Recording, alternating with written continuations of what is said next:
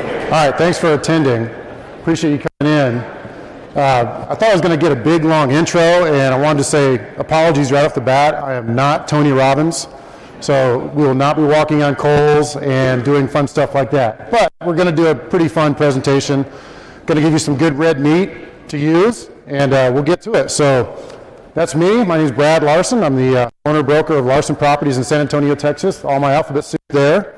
So the first thing you're going to ask yourselves is, why are you here? So the title is kind of a tongue-in-cheek title, 600 homes is easy. Yeah, right. So if you're in growth mode, you know that getting to that point is not as easy as it sounds, especially in a hot sales market. So you're going to be here today. We're going to learn new techniques to help you grow. We're going to find out what is so different about us. You want to find out how to hate us, right? Name of the title. Oh, they're just in a really good market. It was easy for them, you know, no worries. And they got lucky with their timing, right? So let's kick it off. Who is this guy? Who is this clown up on stage right now talking to you guys? So I'm the owner-broker of this company in San Antonio. We started full-time property management in 2011. We manage roughly about 625 single-family homes right now and growing. Our average rents are over $1,500 per month. Our annual revenue is over $2 million. So not a bad start. The good stats, we got it out of the way. Thank you, thank you. So we got all that out of the way. Let's get to the better stuff. All right, so prior to getting into property management, I served in the military. Did some time as a captain in the Army. Thank you, thank you. I miss those days because I used to have hair, believe it or not. Yeah, I miss those days. But that was a good start. I had a good time. This is a picture in South Korea. So the four captains and I went to a military school, so I got to have fun doing that. Got to learn how to do all kinds of hazing, which was great. So, give you some introductions on the family, because I'm going to get up here and show you some slides and show you that I am a normal guy. I'm not just an axe murderer here. So this is me and the family. We're at Disneyland. I absolutely hated it. I'm not a big fan of Disneyland. That's my wife, Leah, and I. Those are my two kids, Drake and Cora. They're doing their Guadalupe River rafting thing with us. There's my dog. That's my dog, Daisy. Anybody who gets to come to my office gets to introduce themselves to Daisy. There she is again. Isn't she awesome? I'm telling you. Well, so what I like to do for fun, this is San Diego. We like to travel. This is me doing some fishing, right? That's not a bad little trout. Pretty good. Nothing like what Mr. Breen catches in South Florida. We are Cowboys fans, so try not to throw stuff at me. Dallas Cowboys. There's my vehicle. I drive a truck, so now you know I'm normal. I'm just a regular old hillbilly redneck. I love to play baseball, except I got inflicted with this weird disease called OLD, which means you're getting old. So I've had to kind of retire from playing baseball, but I still love it. And of course, I love beer. All right, round of applause for that, huh? Huh? Okay. Now you know I'm normal. Okay, great. Let's get on to it. We built a company in over 600 homes in 5 years. It's all organic growth. No acquisitions, all 1 and 2 kitchen table presentations. We're currently adding roughly 25 homes a month, every month, with a goal of 300 for this year. Kind of lofty, but I think we can achieve it. And we're generating over $200 in revenue per home per month. $200 in revenue per home per month. Okay? That's a lot of the bottom line, is how much money you're generating. Because door count necessarily doesn't mean much. I could be on a slight crusade to, if you're in a conversation with somebody and they say, oh, how many homes you manage? How many doors you manage? It should be a twofold question. 1, okay, tell them how many homes you manage. And 2, what's your revenue? Because if you can manage half the homes at twice the revenue, isn't that what we all want? That's part of why you're here. All right, it gets better. Come on, cheer up a little bit. All right, I don't want to see you sleeping. Oh, don't be falling asleep on me. What we're going to learn today is some of the key trigger points in growth. What we did right and what we did wrong. We're going to air some dirty laundry. Staffing and company organization. This is always going to be a challenge. As you grow, you have to continually reorganize yourself. Marketing and reputation management. I got some golden nuggets in there for you. Just wait. Team incentives and retention. We'll talk about that. And important metrics and your exit strategy. That's always good to keep in mind and always plan for. All right, another one. You're going to get used to memes. I'm a meme person. I love them. One to simply not cheer up, right? We're in Vegas. It's Monday morning. So here we are. what we're going to learn, some tips, some lessons learned, and some golden nuggets. Should be fun stuff. Okay, you have to implement what you learn. I'm a big fan of this, right, Mr. Brain? Thank you. Use your brain. Take notes and review them. Take written notes. I like written notes because you can take a note and look up at the same time. Take written notes.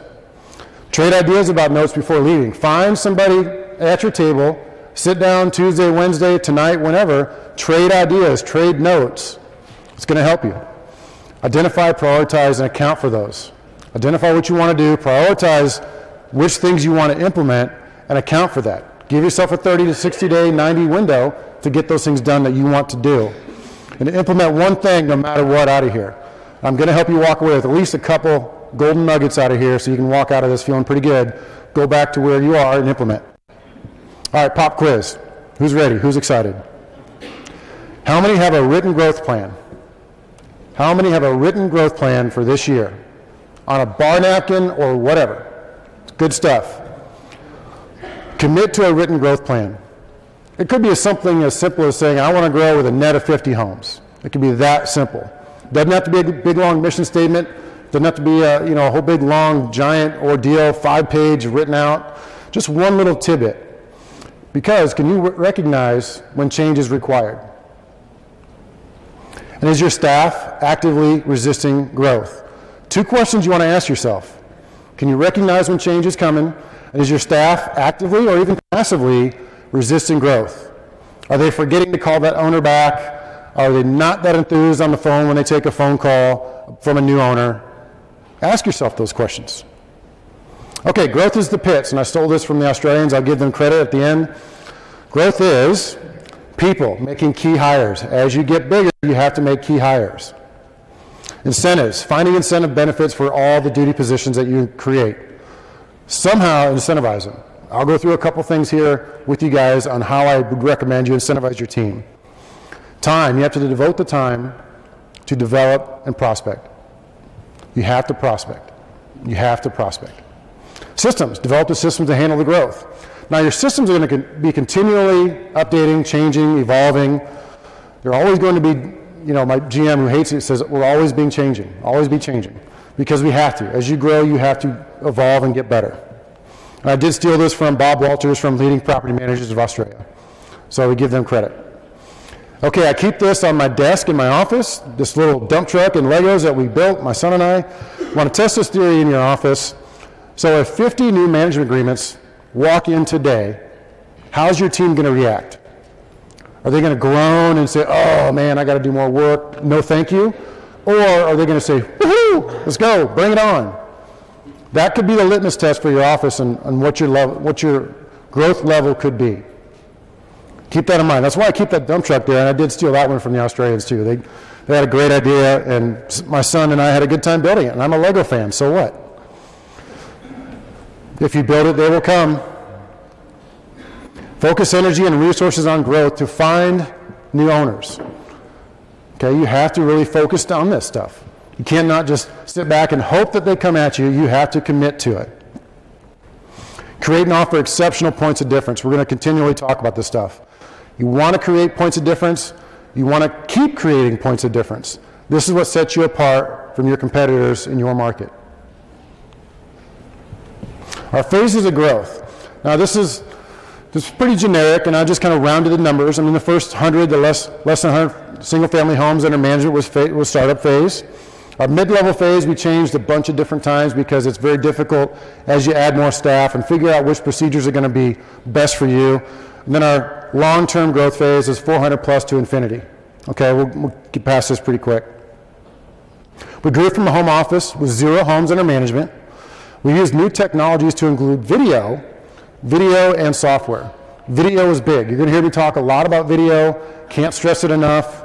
I'm going to go give you some golden nuggets as well in this. All right, some of the tips. Establish points of difference, as I mentioned, and lessons learned. Pick the right software and stick with it. Pick the right software and stick with it. We had one software prior to what we're using now, and the process to change is painful and expensive. So you're better off to stick with whatever software you have now and make it work for you. because the grass is always greener, but let me tell you, from after switching and after talking with long conversations with other property management company owners about switching, the grass is not always greener. So stick with what you got and make it work. Okay, the San Antonio, Texas market, just to give you some background, rebounding from the '08 recession, home sales were slow. The market was ready for somebody with a new face and new technique, so that was good. There's always room for that in almost every market. Some of the tips: videos equals search engine optimization, which equals leads. That's what the equation is. Videos equal leads. Take out the search engine optimization. That's a byproduct of doing good videos. What opportunities exist in your market? You have to reflect inward and look around you to see what is going to be out there that you can exploit, create points of difference, and build. What we did, we created extra points of difference as we mentioned. I just listed a few on the website. So there's owner points of difference, we have tenant points of difference, and this is on the front page of the website. So you want to continually be creating those and telling people about it. Okay, you got to tell people about your points of difference. Why are you different? You know, you should be ready with a 30 to 60 to 90 second elevator pitch to say, why are you different? Why should I hire you? Be ready with that. Doesn't have to be canned, but you can say, well, you know what, we do this better, and we do this better, we do this better. It may not be better, but the non-NARPM managers out there, I would challenge you, you need to be better at least by them. Okay, did I go too fast? Saw a lot of pictures. We'll get to that. Golden nugget time. Automate your form signing. And we used EchoSign. So how does that work? So step one, you create a widget. You put it on your website. For example, our $5.95 cleaning service, which means we'll go in and do the maids and the carpet cleaning for $595. We'll cover it all. But how does somebody sign up for that? Do you want them to walk into your office, or do you want them to sign up at 2 in the morning on your website? We wanted them to sign up at 2 in the morning so we could deal with it. So this is just a couple tidbits of how to do that. Step one and step two. Okay, another golden nugget. Automate the lease cycle. I could spend a lot of time talking about this, and I'm a big believer in it. Because where we're going in the industry is very similar to Airbnb, and it's very similar to VRBO, Vacation Rental by Owner. Tenants, millennials, do not want to come to your office. They do not want to do paper applications. They want an easy leasing process. Okay, so you have to figure out a way for somebody to lease a home from you without ever coming to your office. We have this perfected in our office. A tenant never has to come to our office. Never. Not at lease inception, not at the end of the lease. Now, how do they do that? We do everything electronically. Very simple online applications, not a challenge. Everybody has the software out here to do that. Online applications, as I mentioned, electronic signatures, DocuSign, right? EchoSign, do electronic signatures. I know some people are going to say, well, I want my tenants to come into the office. I want to sit down with them. I want to hug. I want to sing Kumbaya. I don't want to do that because you're practicing law. You're asking your staff to practice law. Because the tenant's going to ask you, well, what does this paragraph mean? And any interpretation you give them, right or wrong, is the act, to me, of practicing law. You're being legal aid at that point. Don't give legal advice. If you do electronic signatures, they can read at their own pace, sign it, and they're done. And they're beautiful documents when they're done. You know, the DocuSign is phenomenal. I really, really like it. Then, electronic payments. How do they deliver the security deposit? Wire, folks. Think of wires. Let them spend the $15 with their bank to wire that security deposit or whatever funds you require to your bank accounts. Use a wiring system. Of course, you want to do electronic payments, you know, other ways, but there's the risk of doing ACH bounces because everybody knows an ACH is similar to a written paper check. It can bounce too, right? So we do the wires and or we just do, you know, certified funds. They can still come to the office and give us certified funds. But a lot of the folks that we rent to, they're from different markets. Okay, they don't have the opportunity to come and meet with us, to bring us all the stuff, because they might come for a weekend, do a few tours of some homes, do an online application on Sunday afternoon, and then they got to go back to their home. So they got to finalize the lease process from a distance. And the beautiful thing here is they can do lockbox move-ins. They can roll right into town, access through the lockbox, and get right into the home. Just like with a vacation rental by owner, just like with an Airbnb, and that's what the market's wanting. That's what your tenants want. Oh, by the way, could you monetize this? Hint, You know, back in the day, lockbox move-ins, could that be like a Disney Fast Pass? Would you pay more to do a lockbox move-in? Come meet me on Friday afternoon in San Antonio traffic. Good luck with that. Okay? A lot of people are going to pay for that convenience to go straight to the home, get access through a lockbox, through a code, through a dumb lockbox, through a code box, through Rently, through ShowMojo. All those other means have lockboxes out there. Figure out a way to allow them to move in through a lockbox. They're going to love you for it. They're going to love you for it. Okay, it's going to save your team a lot of headache. Who remembers the old Friday afternoon, 1 o'clock, we even set appointments. We used to set appointments for tenants. Be here Friday afternoon, 1 o'clock to pick up your keys. And what do? They call you at 3:45 and say they're stuck in traffic and can't get to your office. So who's going to stay behind to wait for your tenants so they can move in? Is that going to be you? Is that going to be one of your staff members who's going to hate you for it? So allow this at all costs. I want to thank Dave Holt for teaching me this, because he showed me the way to do this, and he's been doing it for 15 years. Okay, what we did wrong. Here's the dirty laundry time. Owners had my mobile number. Duh.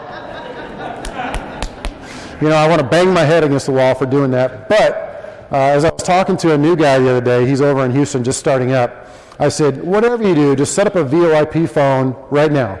Go spend $30 a month, get some business phone line number thing, and you can forward that to your cell phone. You can have an automated prompt, because all you're doing is training your owners. All you're doing is you're training them to call you on the weekend, on Sunday morning, say, I just had a quick question about my owner statement. Well, guess what? When you don't answer the phone, you are insert expletive here, and they're mad at you. Okay, even if you say, I'll answer phone calls between Monday through Friday from 8 to 4. You can say that in your voice message, but when they call you and they want to get you and they get your voicemail, they're just irritated. So all you're doing is training your owners to do that. Okay, so I'd set it up to where you never have your mobile phone.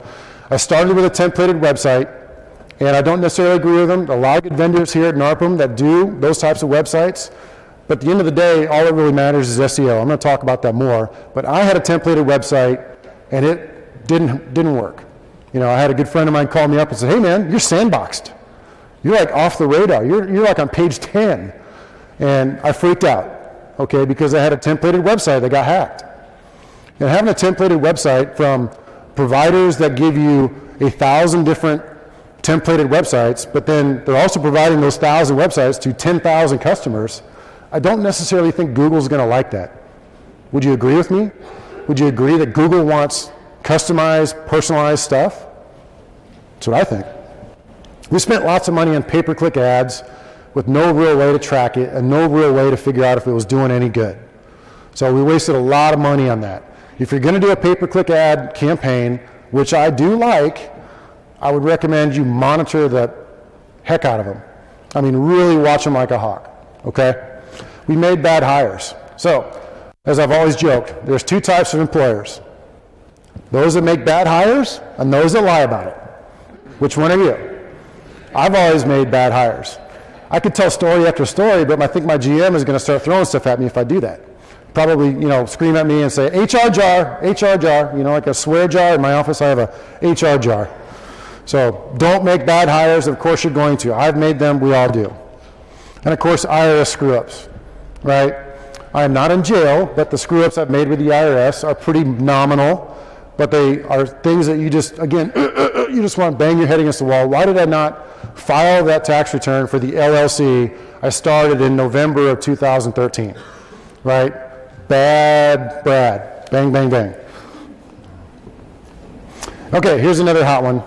Create a content-filled website. Content-filled website. What does that mean? Video, blogs, good stuff. Because this is what people are doing out there. Oh, goodness, I finally found you. And when they get to your website, is it impressive?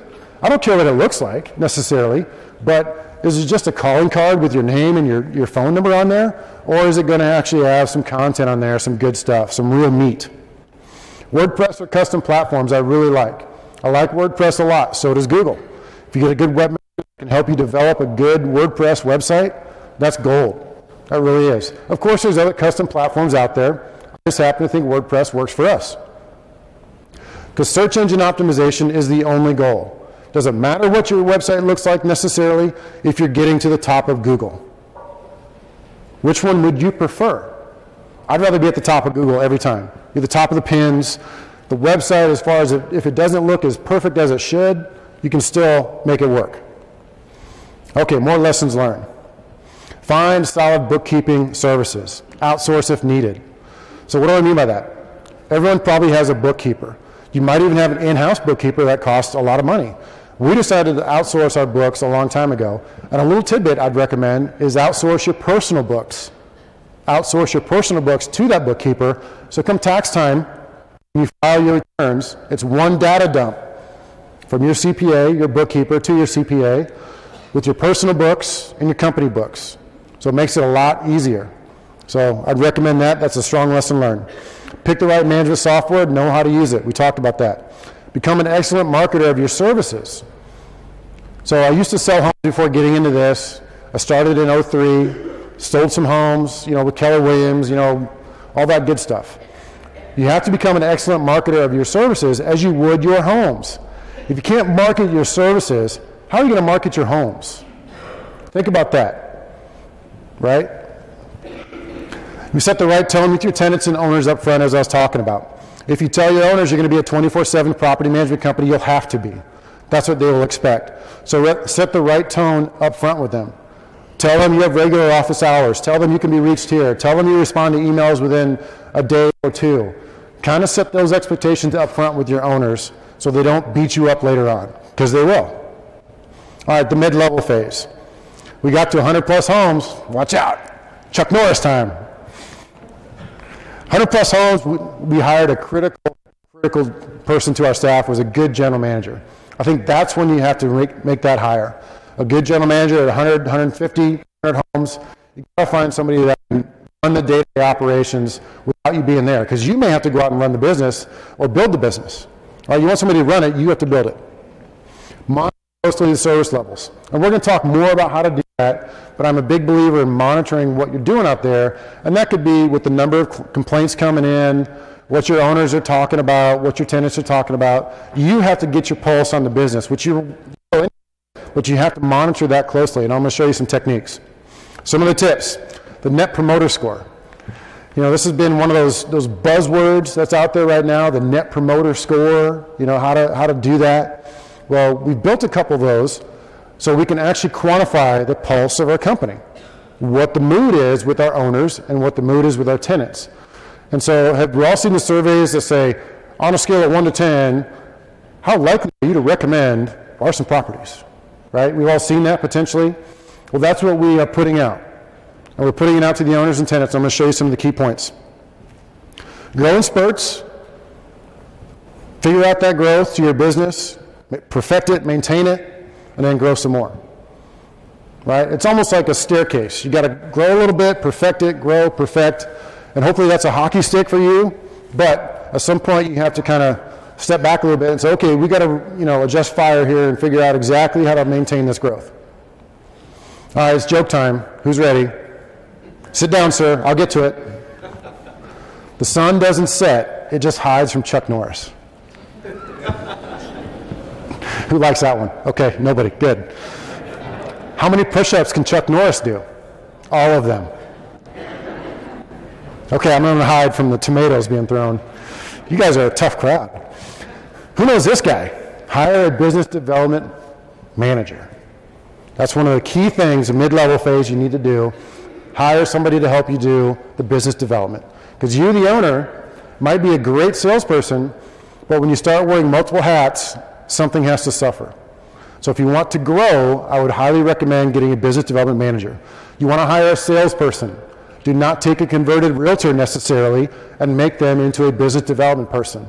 There's a lot to that. Salespeople are different. Realtors, they have a stigma that they know everything. Because I was a realtor, or I am a realtor. We're all realtors. We always have a joke in the office that we don't want to rent to two types of people. We don't want to rent to attorneys, we don't want to rent to realtors. That's a joke. Jeez, joke. Because they tend to know everything. So that's why we like a salesperson. You want to incentivize them highly, and we'll talk about this. And monitor their performance like a hawk again. When you put them into action, put them into motion, you got their compensation models going, you got them in the business, you're working them, really keep an eye on them the first 90 to 180 days. I mean, just every day, every week, look at them, because that sets the tone for them going forward. If they know the boss is looking at them, they're going to try a little bit harder, and then you know if they're not going to work out.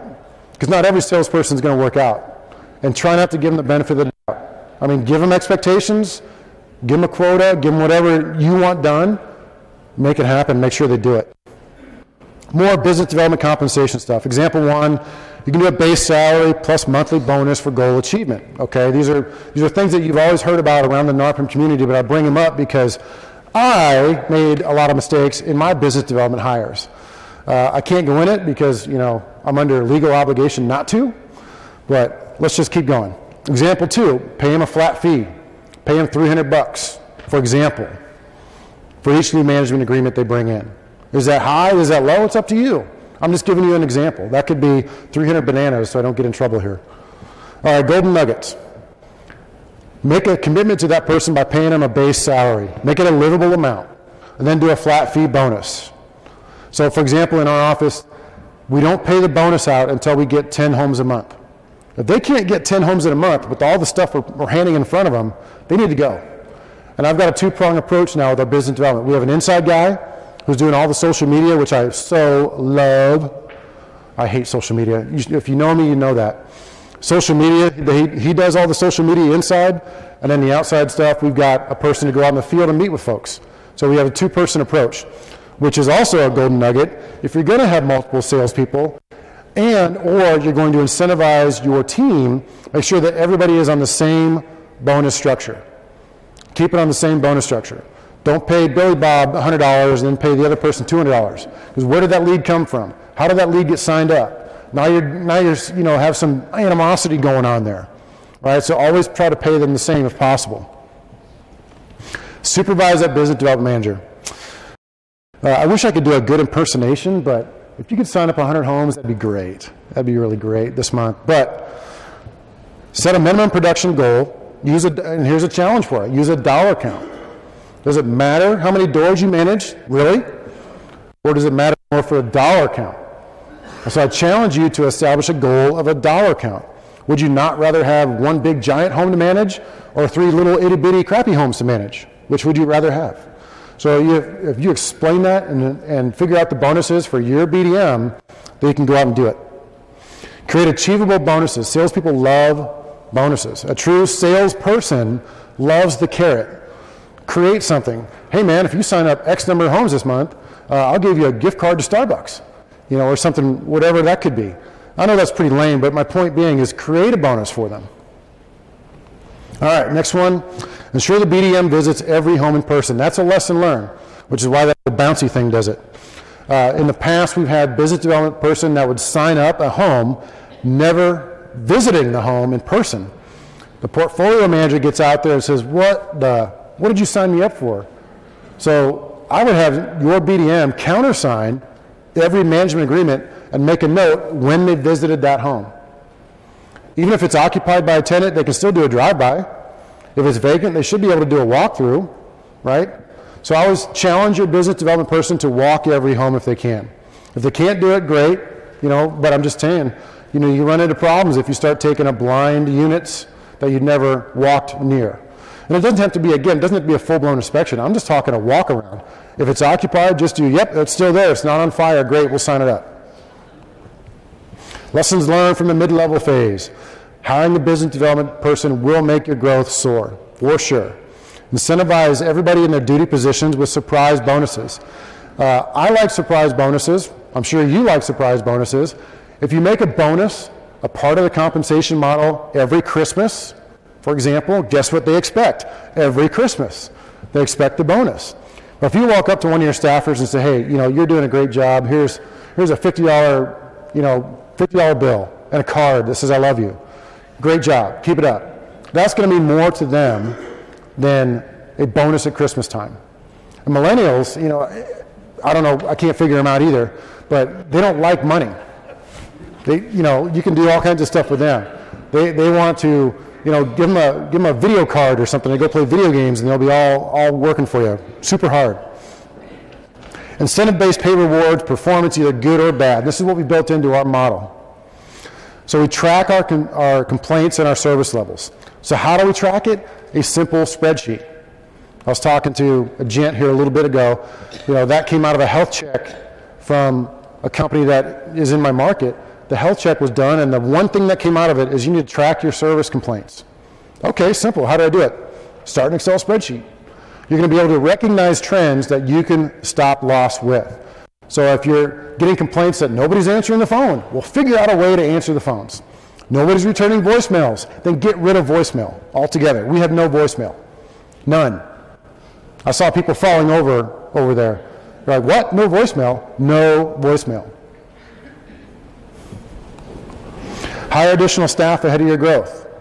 So for a lot of us, the summer is the peak, and in San Antonio, it's very mild through the year. We have no snow. But let's say you're at a northern state, and you got summer coming up, and your leasing cycle is between, let's say, Memorial Day to Labor Day. You got to really step up and hire ahead of that growth so you're not caught off guard during that peak leasing season. Because we have a 11th month leasing season, really, pretty much. I mean, November's pretty slow, but some markets, their leasing season is 3 months, and that's their window. So their bell curve is giantly steep. Make sure you staff ahead of that. Establish systems that remove you from being the epicenter. I can talk all day about this because I hate being the epicenter. I want to rebrand. I want to call myself Screen Properties or something. I don't know, anything but my name.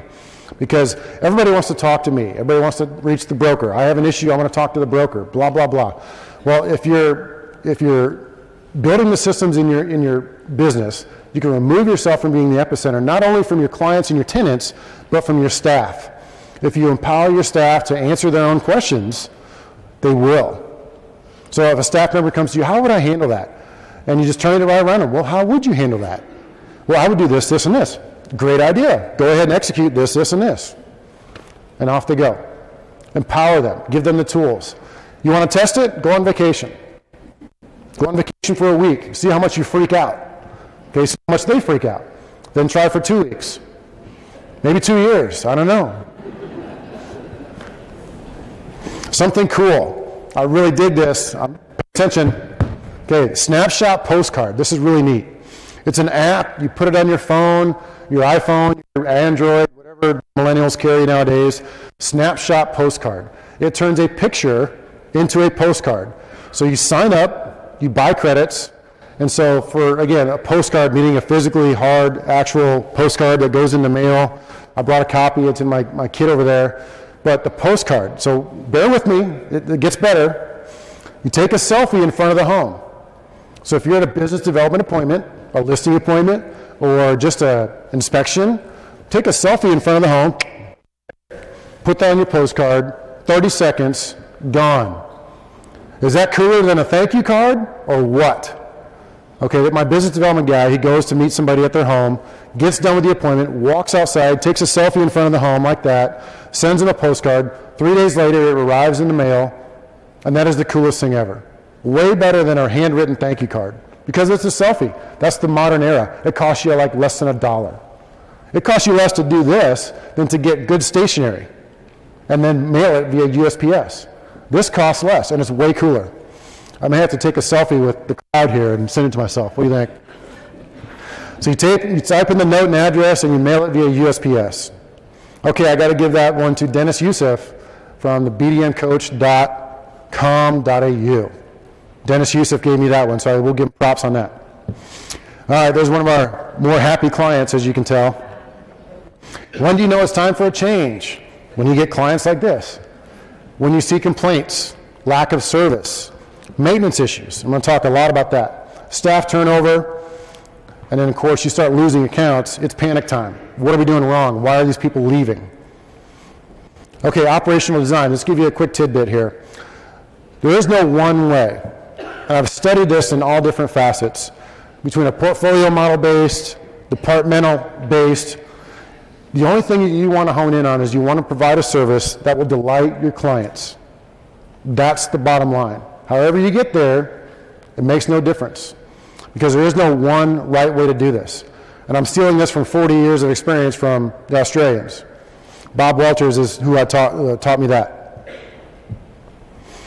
Which works best for your team? That's what you want to know. All right, some more good stuff. Do the routine things and do them routinely well. Are you sending out rent to your owners every month on the dot, on the day that you say you're going to do it? If you're not, you have issues. That's a routine thing that you have to do routinely well. Go heavy on the maintenance department. I mean go heavy staff. I mean go heavy on the staff. We had one person doing our stuff last summer and we were overwhelmed. So this summer, we're going to go to make sure we have a 1 to 1.5 people doing our maintenance organization. Not out there turning wrenches. I'm talking about organizing the maintenance calls because we use a lot of third-party vendors, as you may. Challenge. Design a system for your single owner point of contact. Owners hate being passed on to 10 different people in your office. 3 different people, 5 different people. Give them a single owner point of contact, and they're going to love you for it. Go team, yay, long-term growth phase. Our portfolio model-based design, right about 400 homes, we started to see, okay, we got to fix something. Okay, we had everybody doing nothing and nobody doing everything. So it really was kind of stuck in the middle. We had to figure something out. We went with a portfolio design. Our portfolio manager is now the single owner point of contact. A portfolio manager is a property manager. We just named it something fancy. Our portfolio managers earn 20% of the revenue.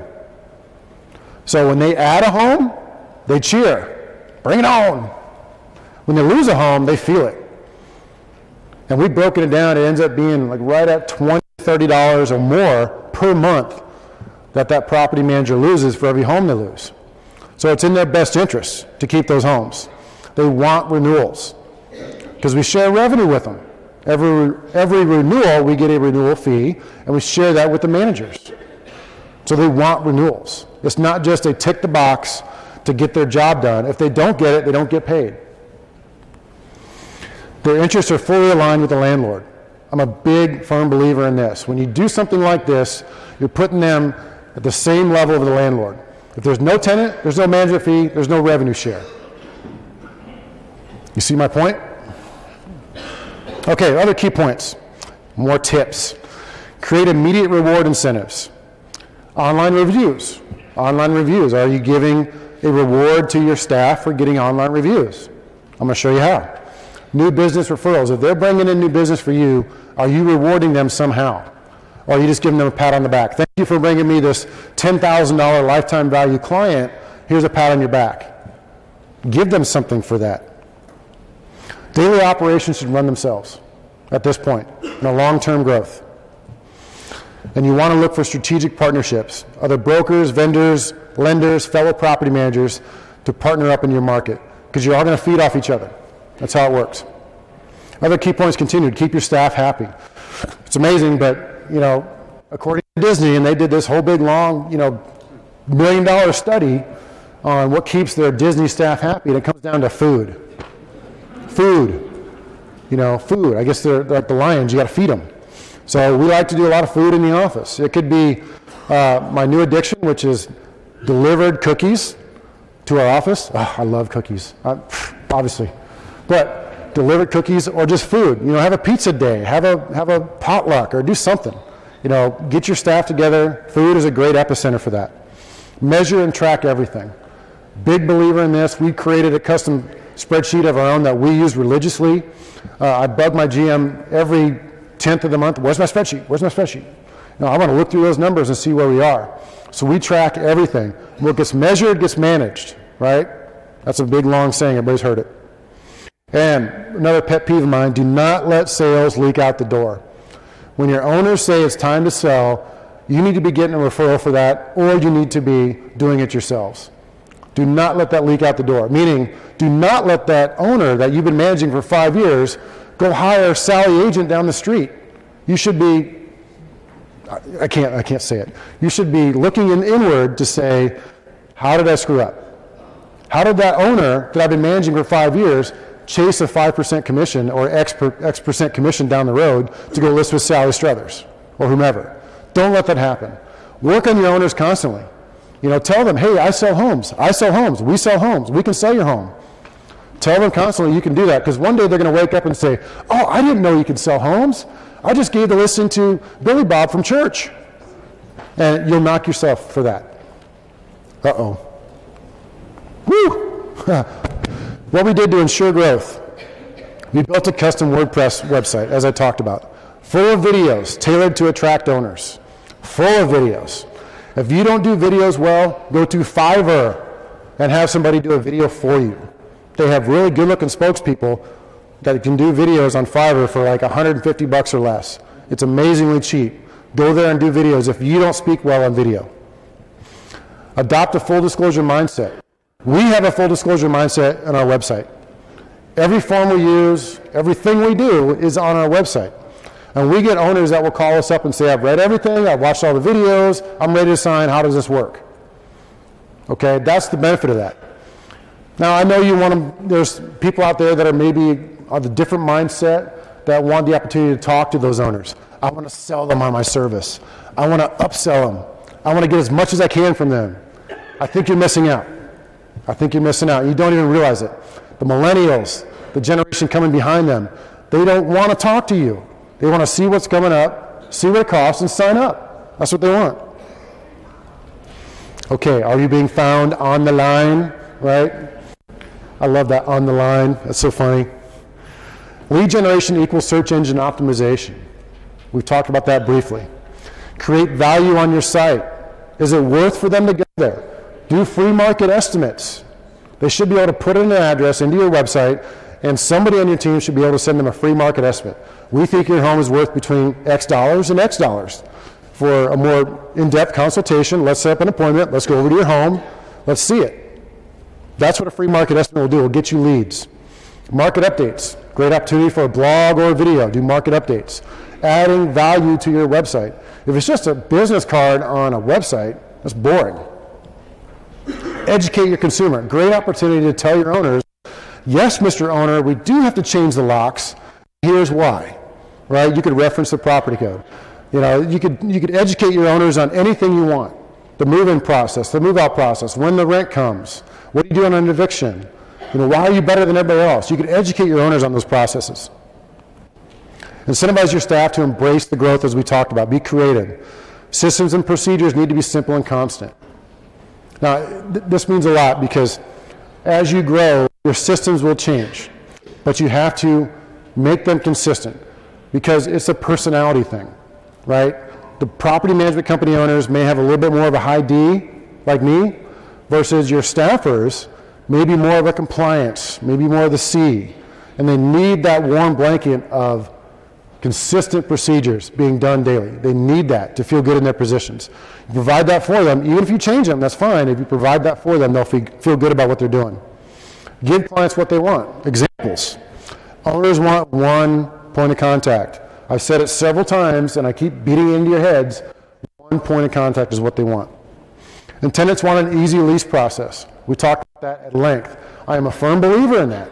They really do. If you don't believe me, go rent a VRBO and then show up at 10 o'clock at some place to go to some key box 4 miles across town, and then you got to go back to the VRBO.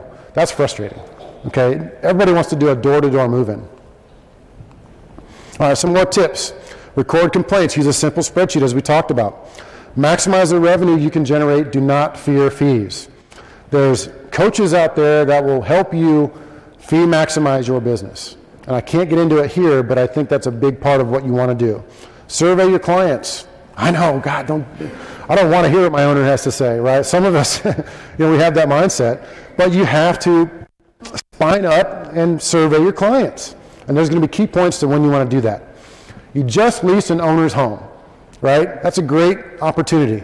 And how do you want to conduct the leases? This is a great technique to do, is you can physically have one of your staff members pick up a phone and call them, then record those results, if you reach them, into a SurveyMonkey Net Promoter Score design. Record every one of those calls. Not like physically, like, record the audio of it, but when they make that call and they reach the owner, record the results. That's going to generate a Net Promoter Score for you. Use SurveyMonkey. Just leased the owner's home, they're happy-go-lucky. Great time to get a video review as well. If you can get them on the phone, get them a video review, you can get them into your website and do that. There's techniques for it. Example 2, a tenant just completed a work order. Well, you responded in one day and you were fabulous and your maintenance tech showed up on time and they were clean. I'm great. I'm happy with you guys. Thank you. Great time to call your tenants. Hey, was that work order completed?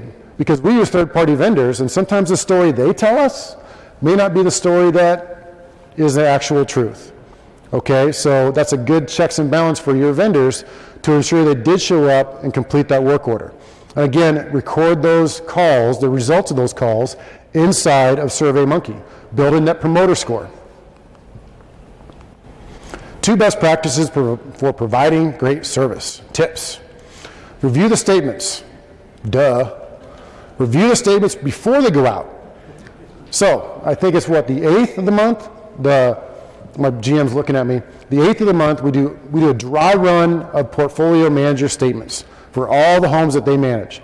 The PMs sit down and go through every statement, line by line, to make sure that they're not getting hit with double charges, there's not double management fees, there's not anything wrong with those statements. Then they say, yep, they're good, and they bless off on it. Then they send we send money to the owner the next day with the statements. So do a dry run. If the PMs miss something, well, you can point the finger at them and say, you missed it, it's your fault, you got to talk to the owner, you got to schmooze them, and you got to make it right. Tip number 2, send customized Monday morning marketing reports. So all of our homes on the market, I think we have close to 50 right now, 40, 45, somewhere in there. Every Monday, the owners get a customized marketing report from us on the results of that week's actions. So we take a screenshot of the multiple listing service. We showed how many shares there were. It's going to show how many likes, how many dislikes, how many interesteds, and it's also going to show how many showings they had. And that's going to go to the owner every Monday morning and copied to the portfolio manager. That's a great opportunity for the portfolio manager to piggyback on that, reply all. Hey, Mr. Owner, it might be time for a price reduction. Just letting you know. Love you, bye. Okay? That's a great technique. Owners can never come back on you and say, I never heard from you. You listed the home on the market, and 6 weeks later, nobody ever called me, nobody ever contacted me. We do it every Monday. So owners get that every Monday, and it's a great way to get price reductions. Because, the way we work, we don't necessarily control that. It is the owner's home, so we have to kind of give them a say at certain points. I think we all have that dilemma. Maintenance has an excellent point of difference. There's a high-speed Super Dodge van. The wings are underneath. They're really cool. You should see them. Some more tips. Keep name similar to your company name. If you're going to start a maintenance division, I like to keep the name as to what your company name is. If you want to call it, XYZ Maintenance and hide the LLC owner, that's a little, I don't know. I don't feel good about that. Okay, so that's just my advice. Keep it small or go big.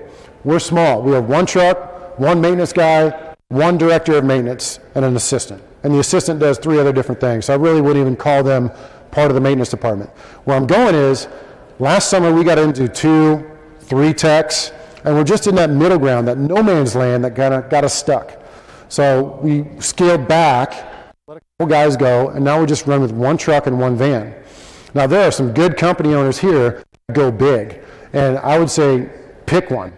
Go small or go big, but you get stuck in the middle, it's not profitable. Not. Trust me from experience. Mid-level is no man's land, as I mentioned. And as I mentioned before, staff up. Staff up. Make sure that you have enough people to cover down on your maintenance requests and your follow-ups. It's okay if you miss something, but if you communicate that to your tenants, it's okay. They'll be okay with you, right? But if they hear nothing from you, that's when complaints start to happen. Google complaints start to happen. Yelp complaints start to happen. So staff up on your maintenance. It's going to do more for you to eliminate any bad stuff going on. Reputation management. All right, I am ready. You guys are going to have some fun learning some stuff about this one. Okay, reputation management. Establish an excellent Google Plus page. Google Plus equals SEO. If you haven't done this by now, you're probably, I don't know, you're asleep. But Google Plus, you have to establish that part. Create a lot of videos. And trust me, guys, I'm getting you some good stuff, so bear with me. Create videos on YouTube. Videos can be move-out inspections, annual policy changes, top 20 frequently asked questions. That's a good one. You could do a video on every one of your top 20 FAQs. 30 seconds, a minute, 2 minutes, whatever it could be, that's a good one. You have 20 videos right there. Marketing walkthroughs, monthly newsletter videos, case studies, blogs, teaching moments, market updates, bloopers. Okay, doesn't hurt. We have a standing order in the office every time a portfolio manager goes to a home, every time they do a video. And it could be 10 seconds or 10 minutes. That is proof that they were at the home. Video walkthroughs, 10 minutes, 15 minutes long, great, that's an easy one. But what about when they pick up the sign? They do a 10-second video. Hi, I'm here at the home, and this is my name, and blah, blah, blah. Okay, today looks great, done. Post that to YouTube. Now you have another video proof that you were at the home. Because you ever had owners that say, you never go to the home? You ever have tenants say, well, you didn't cut the grass? Well, that video of the outside of the home shows you right then and there. And why not share that with the owner? They would love that. That 10-second video clip. Hey, Mr. Owner, I was at your home today. Everything looked great. I picked up the sign. The tenants are moving in tomorrow. Here's your video. Looks great. Think of the clout you're going to get from the owners on that. More tips. Owners choose their management company by the online reviews. Duh, hello, right? They do choose their management companies by the online reviews. Don't kid yourself. They do. Owners will even choose their portfolio managers. We incentivize our team to get us reviews. We ask them to be dropped by name. There's Melanie's name. And we've had owners call us and say, I saw Melanie's online review, and I want to work with Melanie, the portfolio manager. Where do I sign? Are you going to argue with them? They're ready to go. Okay, we have over 2,100 videos on our YouTube page. I think this is old news. I think we have about 2,500 now. We just keep adding them. That's good stuff. How to avoid the bad reviews. Okay, I told you I was going to give you some stuff. This is getting there. Monitor Yelp and Google and BBB and Angie's List and Facebook. Monitor all that. Okay, good. Where do your bad reviews come from? Where are they coming from? Security deposits. A lot of times for us. Okay, security deposits is going to be the issue. We implemented provide us feedback on your website. Give them a place to go to complain. Provide us feedback on your website. I'd rather go to my website than go on to Yelp. Because you know what? They can get on Yelp and say anything. I mean, anything about anything. And you look like, it just doesn't look good if you go back and forth on Yelp too many times.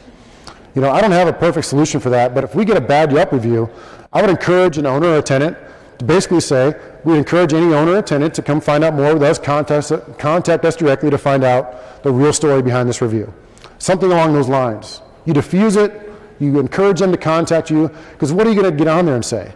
You know, you're going to get on there and say, you know, he said and she said, and point fingers at each other on Yelp. You just look bad. Survey your clients, tenants, and owners. We talked about that. Okay? Easy stuff. Survey your clients, tenants, and owners. This is what we always get, right? You charge me $10. I'm mad at you. I'm going to go online and trash you. You charge me $10. I hate you. Here's some tips. Provide over-the-top evidence in your itemization letters.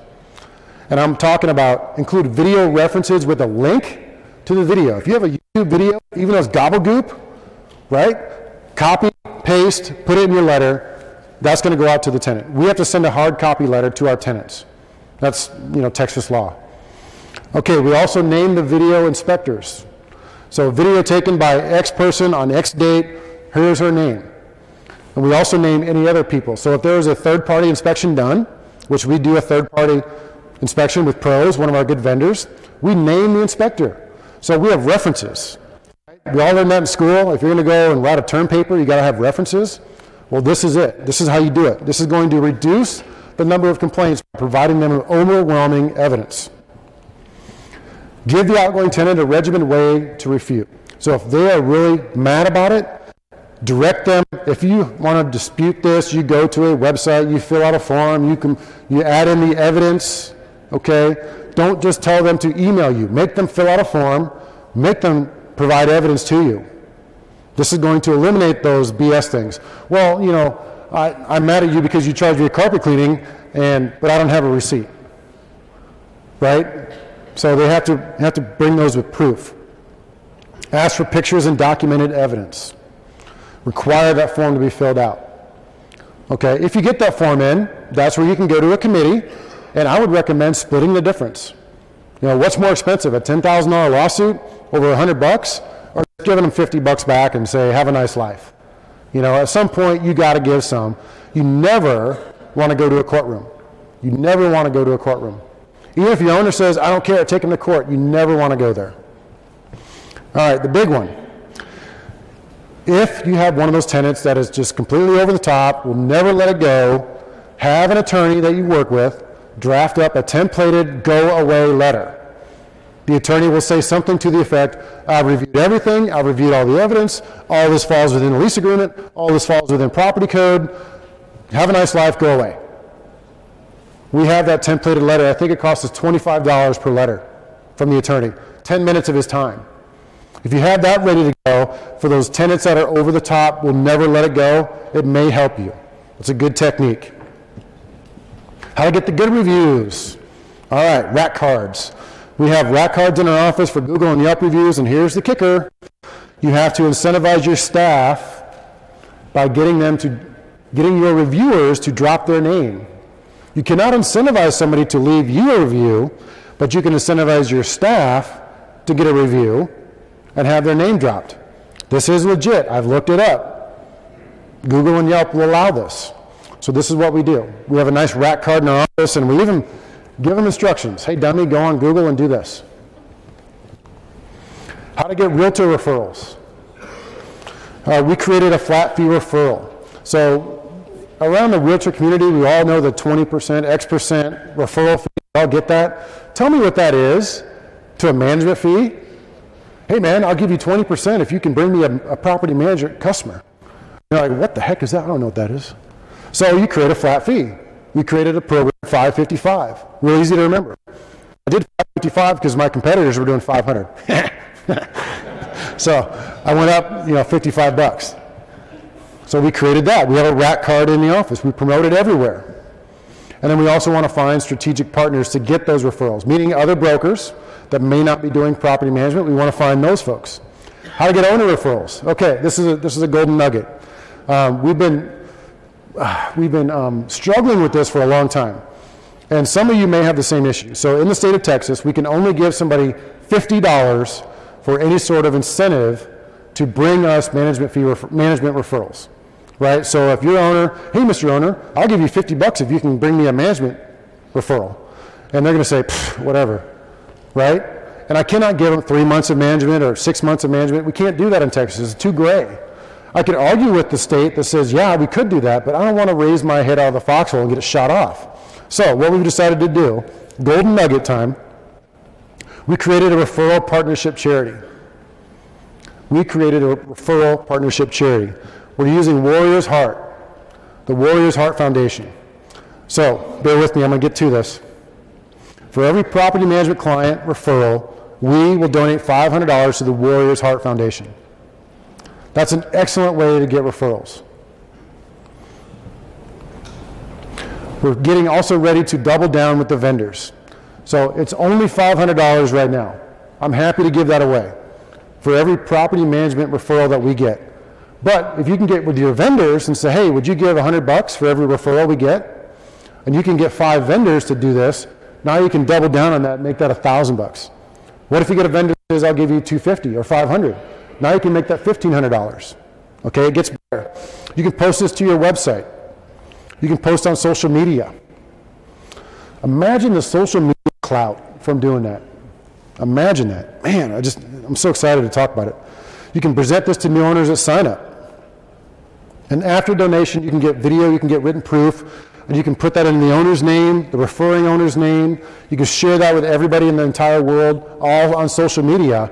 Imagine the clout you're going to get from that you made a donation to a worthy charity. Now, we chose Warrior's Heart because it's an awesome, awesome deal. We're working with military, law enforcement, and first responders to specialize in the treatment of chemical dependency and PTSD. So these are folks, we're giving money on behalf of owners for a property management referral to go to this organization, veterans and first responders. So it's a really great deal. I talk more about it on a podcast show, and I'm going to talk with you a little bit here about that. Okay, wake up, it's metrics time. Batman, slap you. Okay, I want to go back to that again, Warrior's Heart. If you're interested in doing something similar with Warrior's Heart, you can go to their website, you can contact them. They will help you template this for your business. They will help you put this into your business. They'll provide you marketing materials. They'll provide you slicks. They'll help you do whatever you want to do or can do the same thing in your business. We can't pay management referrals to owners. We can't do it in Texas. But I can give to charity and put it in that owner's name, and then social media, the you-know-what out of it out there. That's what's going to give you some real feedback. Okay, wake up metrics time. Start and maintain keeping good metrics.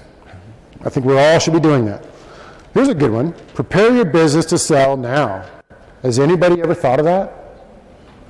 You think, hey, I'm going to be running this thing for 30 years. But if you prepare your business to sell now, it's going to make you better. It's going to make sure that you identify things that you need to improve right this second. Bookkeeper, CPA, keep great books. If you're keeping great books, that prepare to sell is going to make it a lot easier on your life. I really recommend going through the CRMC checklist. Go through that CRMC checklist. Even if you don't have the RMP and the PMP and the NPM and the alphabet soup you need, go through that checklist. That is a playbook to get your business ready to sell. That is your checklist to get your business ready to go. And you're going to identify things in there that, hey, I should have a written policy.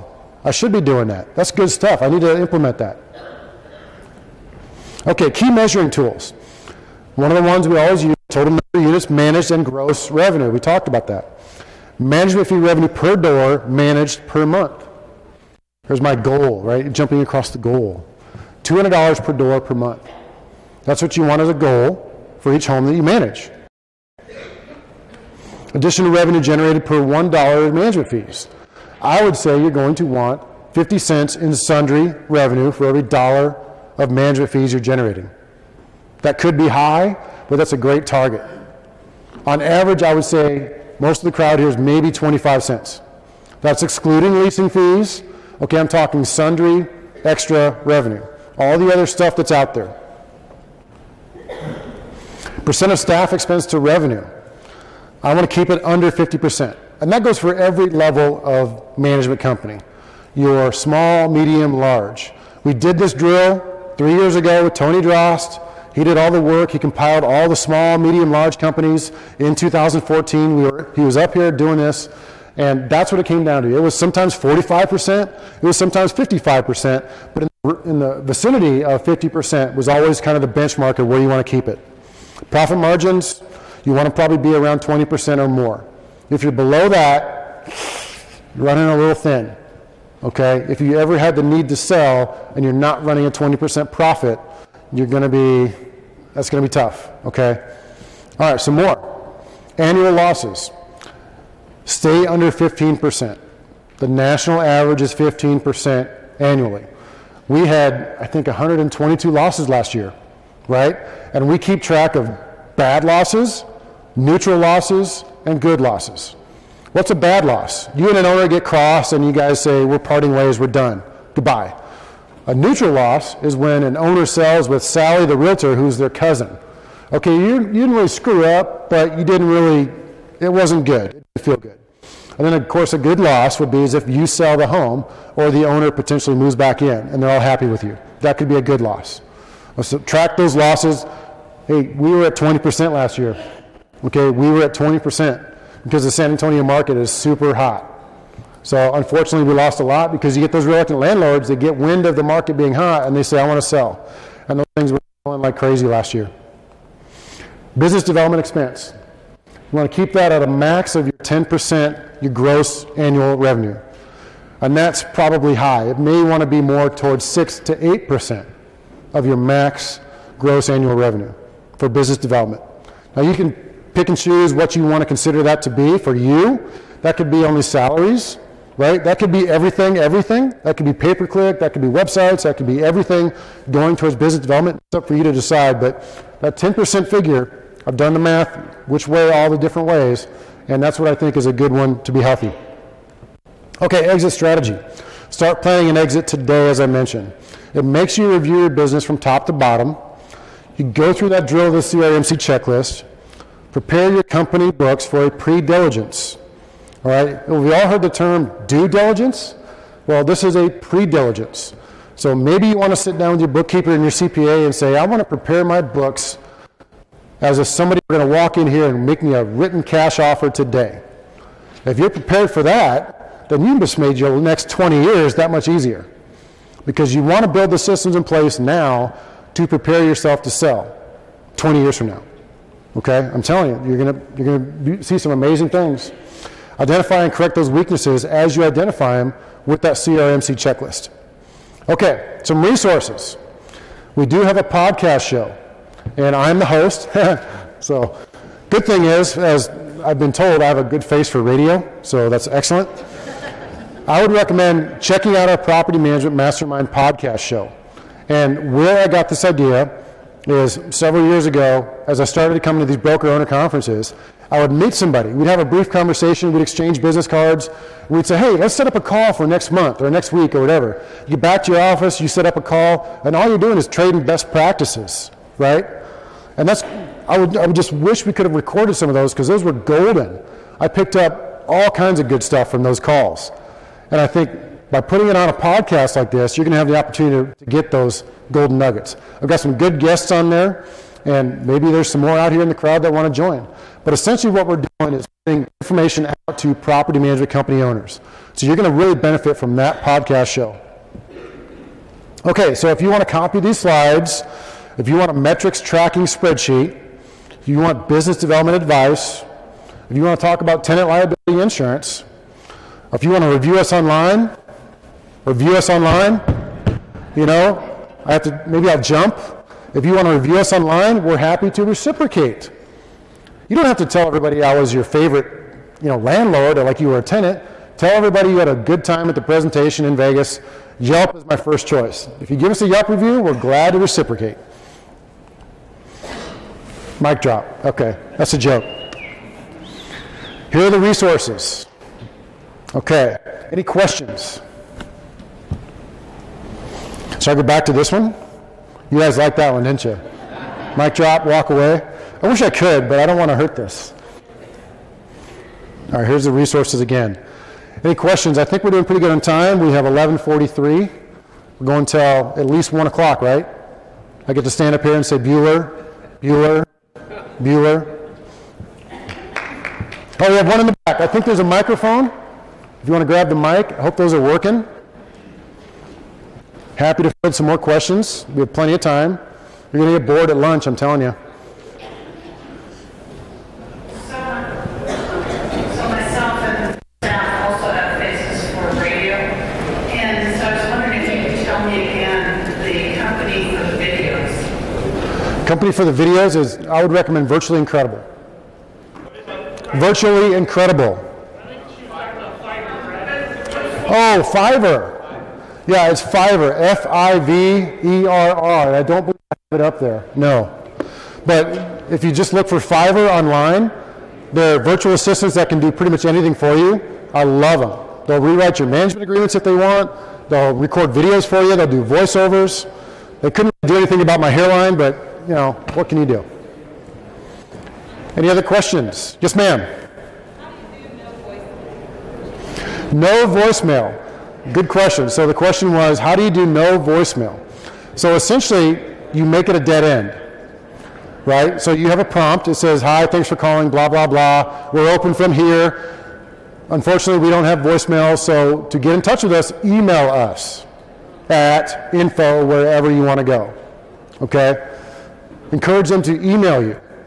Voicemails get missed. Voicemails don't get returned on time. I don't like them.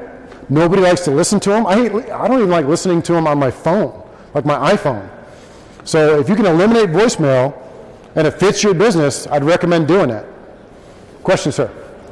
How many BDMs do you have? You had 300 units this year, and the other part of it is you had 10% as far as business development expense. Does that include any of the expense for marketing, or is that just personnel? So would it include, like your SEO, that, or is it just personnel? Yep, good question. So you want to know how many business development staff we have, and you want to know if that 10% threshold is encompassing everything. So what we have designed, after trials and tribulations of going through some bad hires, we developed an inside business development person on a minimum base salary with a bonus, and an outside business development person that goes out in the field and meets the people face to face.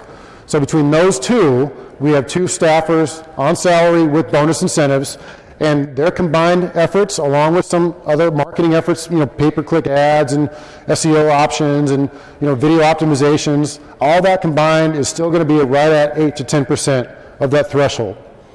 So I think we're accomplishing that, and I think we can do what we set out to do, because we've already had 25 plus months already this year. So we can get to 300 this year. It just depends on what the market's going to let us do to net. How many are we going to net? Right? We can add 300 and lose 200. Well, you can see the pain there. And it might be that way. All right, next question. Brad, one comment and a question. You're talking about the rental analysis on a resource. We've been using a thing called rentrange.com. And I know it's real easy for us when an owner calls up and says, here's my address, and you know in your mind that that's going to rent for $1,300, but the owner really likes it when you send them this 3-page report with graphs and percentages and stuff like that. I found it to be very accurate. And my question is, on your business development manager, how much or how many of the leads are you getting them, and how much are you expecting them to go out and find those leads, specifically on your outside guy? Yeah. Is he driving neighborhoods looking at signs and calling people, or are you feeding them these leads to close? We have enough leads to keep both the business development person and basically give them as many leads as they can handle. That free market estimate has been killer. We'll get 3, 4, 5 leads in a weekend, and usually 1 to 2 a day just from the free market estimates. But remember, you have to produce on that service. You have to have somebody produce the free market estimate for you in-house. My inside guy does that with a very templated, custom free market estimate, which is a great place to put ads in, by the way. You can put plugs in for your company, you can put ads in there, and you send that out to your owners, and it looks good, and they give them a range. Don't give them an X dollar. And the rent range thing, I think that's really cool. We just haven't played with it much. So we get all of our information from the multiple listing service. So we're kind of in a unique market, as the MLS is the end-all, be-all for rental comps. Let's go on the right this time. Yes, ma'am. Brad, you mentioned that both portfolio and department systems work well. How do you have a one point of contact on a department system? Good question. Good question. I would not know how you would do that for your business, but what we did is we created a portfolio management model, and that portfolio manager is a single owner point of contact for that owner that they represent. In a hybrid, in a departmental-based system, that's a tough one. I don't know how you would do that, which is why we went to portfolio management-based systems. But as you grow, let me say this again, through 100 to 400 homes, we were kind of all over the place. We were everybody doing everything and nobody doing anything, and it was really kind of a bad situation. And we had that departmental-based system. We had one person doing leasing, we had one person doing maintenance, we had one person doing other stuff, and the owners never knew who to call. So we created a system through the portfolio management model to give them one person to contact. Hopefully that answers that question. Yes, sir. You made the comment that you outsource bookkeeping. Can you elaborate a little bit further how you did that and where you started the process? Yeah, outsourcing bookkeeping. So you have to potentially find a local source. And what we did is we found a local source next to our office, ironically, that they were able to do the bookkeeping for us, and we pay them $45 an hour. And I think they went up to 55. So they went up to $55 an hour, but you can be amazed what they can knock out at $55 an hour. So over the year, we're going to spend roughly $18,000 to $20,000 for bookkeeping services. Would you rather spend 18 or hire somebody in-house for 40? That's kind of a dumb question, right? We'd all like to be able to have outsourced books. So look around your local market. I guarantee you there's somebody that can do the books, if not another market, because there's no reason they have to be next door to you. They could be in wherever. There's no reason they can't be anywhere else. Hopefully that answers that question. Yes, sir. I have 2 questions. One, now that you're talking about this portfolio management style where you basically have one point of contact, does that mean that one person for that client does everything? Or they're just one point of contact? Do they do the leasing of that house and they handle everything? Or is it still departmentalized, but there's one point of contact? Yeah, great question. So as I mentioned, I was doing a podcast episode yesterday. I dropped a lady's name named Deb Newell. Maybe some people know Deb here. She and I had a conversation a couple years ago, and she reminded me that the truest definition of a portfolio manager is one that does everything, right? They do everything. Well, that's not what we do. So the leasing is done specialized in-house. The maintenance, we have a director of maintenance, okay? And those two functions are kind of on the outside of what the portfolio manager does. But they are monitoring both. You know, they're calling the owner on that new lease agreement. Hey, Mr. and Mrs. Owner, we have a new application in. They look good. They meet the criteria. We're going to go ahead and rent to them. Just want to let you know. Okay, love you, bye. And maintenance is the same thing. Maintenance may be calling that owner, but the portfolio manager is aware of what's going on with that home. Because if there's some bounce back and forth, I mean, at that point, the portfolio manager is being, you know, they're being the person that is the go-between, you know. But if there's a question on a statement, or if there's a question about a maintenance issue, or there's a question about the tenant, or there's a question about the lease or the renewal or selling, they go to that portfolio manager, and they know who to go to. They have a cell phone, they have an email, and if they don't go there, that's you know, that's kind of on them. We tell them over and over and over, go to the portfolio manager. Okay, next question. Since you're a metrics guy, do you have a number of employees per so many houses? Like, you know, if you manage 300 houses, you have so many employees or something like that, or some kind of metric? No, it goes back to one of my key statements is do whatever it takes to delight your owners. You have to provide a service that delights your owners. And we've gone from 0 homes where it was just me to now we have 15 full-time employees. So it really kind of depends on your organization and what they all do. And we outsource as much as we can. Okay. Yep, you're welcome. Yes, sir. How do you know the voicemail? You said nothing goes to voicemail. Are they in an endless loop, or does someone always answer the phone? How's that work? Right, so the no voicemail thing. All right, let's dig into it further. You call my office right now, it's going to go to one person. If they miss it, it's going to roll to a second person, and then it goes to a call answering service during the business day. We have a call answering service. And I'll drop the name, it's called Pat Live. It goes to Pat Live during the business day. And they take a written message. It's not a voicemail, it's an actual live person taking a message from that particular caller. Then they email that to our company, and then we handle it back from there. So we have no voicemail during the duty day, and then after that, it's like a dead end. It says, thank you for calling. The system doesn't allow you to leave a voicemail. If you have any questions, concerns, call us back or leave us an email. That's how you do that. Did that answer that question? Yes. Awesome. Yes, sir. So for your portfolio managers, 2 questions. One, how many properties do they normally manage with their current system? And then are you paying them salary plus a bonus for the amount of properties that they are managing? Great point. So on the portfolio manager compensation, we give them a base salary of 24. And that's just to kind of keep them alive as we build up their portfolio. Once they cross over to roughly, let's say 100 homes, 110 homes, that's when they start to generate more in their revenue. So it's door number 1 or it's door number 2. It's not both. You know, here's your minimum. You're going to walk away with $24K a year. And then once you get into, let's say, over 100 plus homes, you're going to be making more in revenue share. And I think they can manage, you know, our highest one is at 175 right now. I think they can go up to about 250. I think each portfolio manager can manage about 250 homes without going crazy in the summer, because they might have 30 homes to go on the market 1st of June. You know, it can be that crazy. So that's where my limit is with them, and we're looking at ways to pull low-yielding tasks away from them. Windshield time is a low-yielding task for a portfolio manager. You want them returning emails, making emails, returning phone calls, calling people. That's what you want them doing. Driving them all over the city for a 5-minute walkthrough is maybe not the best use of their time. So we're looking at ways to insource those particular actions, the low fruit, such as the walkthroughs and the inspections. You know, we can outsource it, but we're paying too much, so we're potentially going to insource that.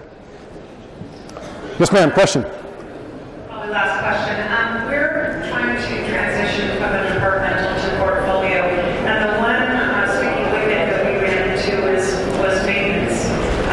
The constant back and forth between the portfolio manager calling the maintenance department.